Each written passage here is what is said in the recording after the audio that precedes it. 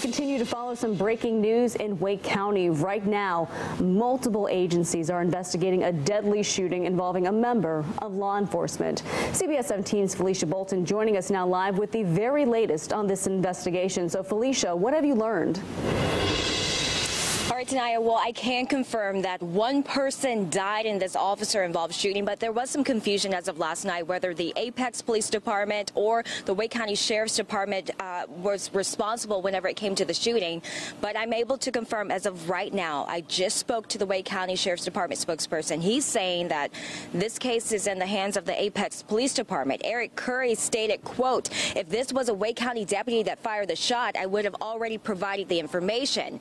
He's claiming that his deputies have nothing to do with this case. But when it comes to investigating, that's where the SBI is taking over in this case. The scene as of right now is clear, but here's some video from last night. This is the 3000 block of White Cloud Circle. Officials say this is where it all happened. It's a much different story a few hours ago when there was Apex Police, Wake County deputies, and the Apex Fire Department responding to the incident. Apex Police said fire officials responded because of smoke evidence on the outside of the house, and in fact, I still smell some smoke out here today. A neighbor I spoke to said she saw the chaos unfold and is hoping for the best possible outcome.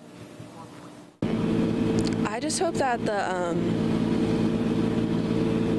that the truth would come out and that the reports that happen, that they'll be accurate, and that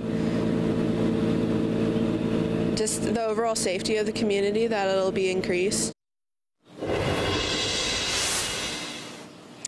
Well, I did reach out to the Apex Police Department to get their side of this story. They're telling me they're not able to provide any information for me, but the SBI is taking over, and they also referred me to the District Attorney's Office in Wake County. When we get more information, we will provide it for you both on air and online at CBS17.com. For now, reporting live in Wake County, Felicia Bolton, CBS 17 News. Thank you.